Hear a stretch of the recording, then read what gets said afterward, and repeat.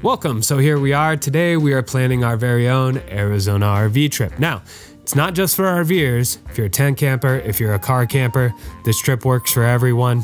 Our itinerary consists of 4 locations between Tucson and Phoenix, stretching only 138 miles, so you'll get to see a lot of different places without having to spend a lot of time or money driving around. Now, why would you do this trip for yourself? It's pretty simple. This is a snowbird trip. There are not a lot of places in the Western United States that you can go in December, January, February, and even in Arizona, you are gonna hit snow and freezing temperatures. So this stretch keeps you in really comfortable temperatures in those really cold months. This is for people like you, like me, from Idaho, where right now it's 32 degrees, and I don't know if this is snow or rain. I think we call it sleet, but the weather is just shit outside, and you wanna get somewhere warm, you wanna get out of this nasty cold weather. We like to be outside, we like to be hiking.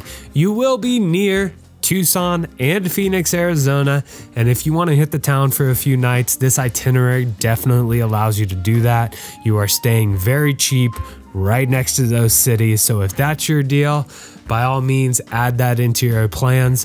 But we will not be covering in this trip itinerary fun things to do in the towns. We're looking for fun things to do outside of town, away from crowds, outside, in the outdoors, in nature, where we like to be.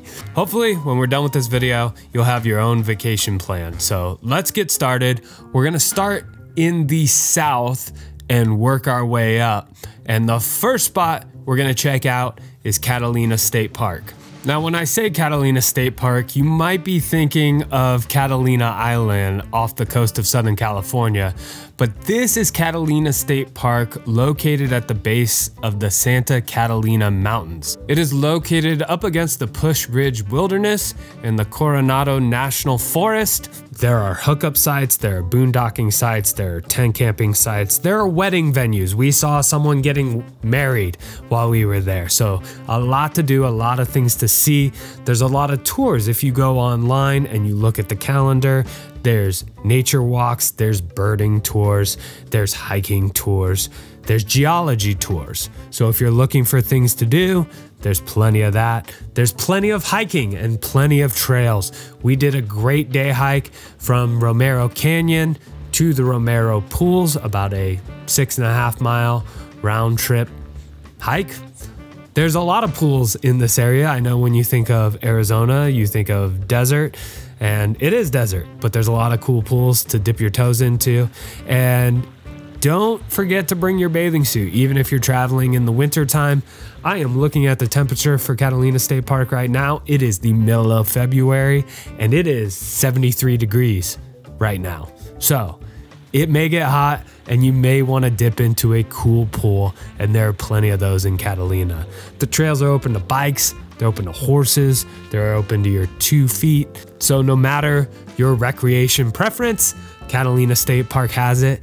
It's also a real big birder state park. I'm not a birder, but I hear there's a lot of you out there. And if you're into birding, there is a lot of birding going on here. Over 150 bird species nest in this state park. So if you're looking for birding and hiking and just fun stuff, Catalina State Park is a definite great stop.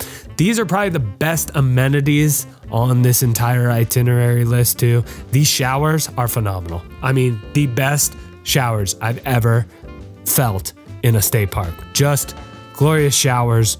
They have places to do dishes. They obviously have bathrooms. There's also a dumping station at Catalina State Park. There's also a little strip mall right by the entrance of Catalina State Park. You could even walk to it. And in that strip mall, there's a Walmart and an In-N-Out. I think 2 places that RVers, campers, road trippers love. In-N-Out for a burger, because, I mean, come on, it's In-N-Out. And Walmart. No, I don't shop at Walmart traditionally, but you cannot deny that Walmart comes through in the clutch on road trips. It's one of the only places where you can stop and you can get groceries, you can get a heat blanket if you're feeling cold, you forgot your kettle to boil water. You can pick one of those up there as well. And then I need a rivet gun because I broke something on my RV, and everything is there in a Walmart. And like I said, we didn't visit Tucson, but Tucson is, I mean, you're in Tucson. You're right, the address is in Tucson. So if you want to hit the city, if you want to hit that legendary bar scene, it's definitely easy to do. Just stay in Catalina State Park for $30 a night, way cheaper than a hotel, and just pop on over to the city and check it out for the day. Once we cut across Tucson, we arrive at Gilbert Ray Campground, located right outside Saguaro National Park. It is technically not in Saguaro National Park, but in Tucson Mountain Park. I don't really know the difference between a mountain park, a state park. Still, this place is very cheap. It's even cheaper than the state parks. It's $20 a night for RV hookup sites, and there's plenty to do around here as well. We did the Wasson Peak hike, which is the tallest peak in Saguaro National Park. Makes for a great day hike and gives you great views of the surrounding area. This landscape is actually quite famous. A lot of the Western movies that you see out of Hollywood have been shot here. Famous Westerns like Tombstone to John Wayne movies. And the reason that is there's a famous movie studio out there called Old Tucson. To see Old Tucson from the inside, you will have to take a guided tour.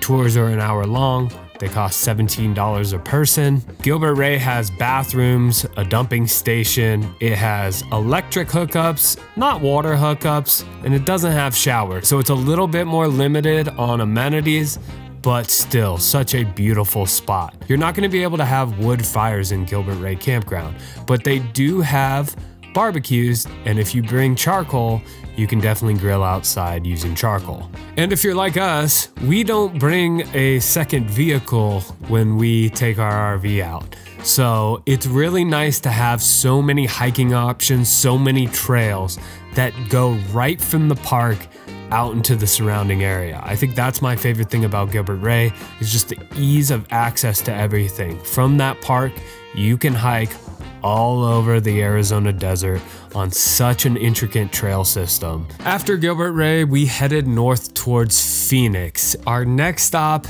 is an absolute must-do hike when doing this trip, and that is Picacho Peak, located in Picacho Peak State Park. Now, we did not stay at Picacho Peak State Park, but there are campsites, RV sites available. Now let's get to the reason why you're actually going to Picacho Peak, and it is to do this hike. And this is one of my favorite day hikes I've ever done. A few years back, I went to Angel's Landing in Zion National Park, a very famous hike. And yeah, it was a great hike, great views, but it's very crowded. It's kind of like waiting in line in Disneyland. Lines up, lines down, everyone's trying to make the peak. This, I felt, was just as fun of a hike as Angel's Landing, and without the crazy lines, without the crazy waits. It's really cool. It's adrenaline filled, where you're kind of climbing on ropes and chains on the side of this mountain. Now there are two trailheads to do this hike. There's the Hunter's Trail, which is located right after the entrance to Picacho Peak State Park, and that is the shorter version of the hike. It's gonna go straight up, gonna be about 4 miles round trip. I wouldn't say it's easier, it's just quicker because it's shorter. So if you're in kind of a time crunch, I would go in from the Hunter's Trailhead, but I found the better hike was from the Sunset Vista Trail, which is in the back of the park. After you enter the park, you're gonna continue going for about another 1.5 to 2 miles past the campground to the end of the park where the Sunset Vista Trailhead begins. That is a 6.5 mile trip, round trip, and I just found the hiking to be better. It was just better features, better views, just a cooler hike from that side. And you're like, John, how do you know which one was better? Did you do both?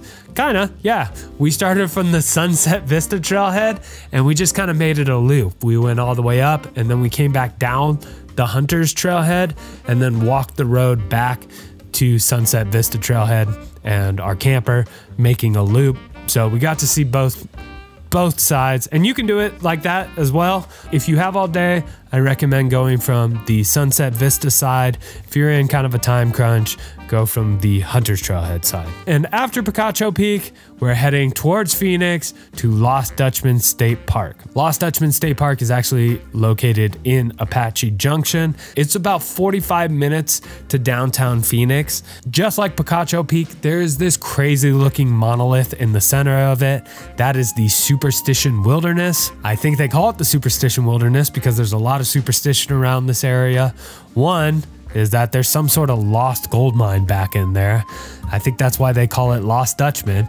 Apparently the legend is a Dutchman 100 years ago went back there and came out with an armful of gold, and people have been looking for that mine ever since. So if you're into that kind of stuff and you want to try to find the mine, by all means, go for it. Other than that, there's a lot of the same stuff to do in terms of hiking, biking trails. There is a great hike that we actually weren't able to complete, but I'm really kicking myself that we didn't get to complete it.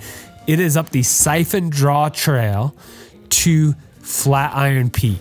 And Flatiron Peak is going to sit there and it's going to call to you the whole time you're staying. Just come, stand on top of me.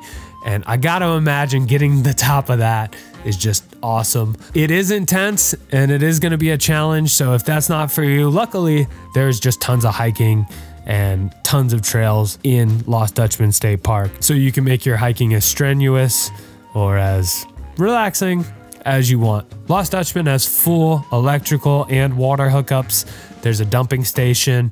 There are showers and a place to do dishes, though I found the showers here to be much more bohemian, let's say, than like Catalina State Park. This is one of those shower situations where you're gonna have like a kind of cold, kind of hot shower. You know, something that you would probably expect on these kinds of trips. And of course, you can do it the other way around, where you start at Lost Dutchman and you end at Catalina State Park. It's just whatever works best for you. I hope this helps. It's a winter adventure idea for you. At least it's a good starting point. Our next trip is to the Oregon coast, but we got a lot of other ones coming up this year: Banff, Yellowstone. So if you're looking for some cool road trip adventure ideas, follow along and we'll try to help you out. Thanks for watching. See you next time.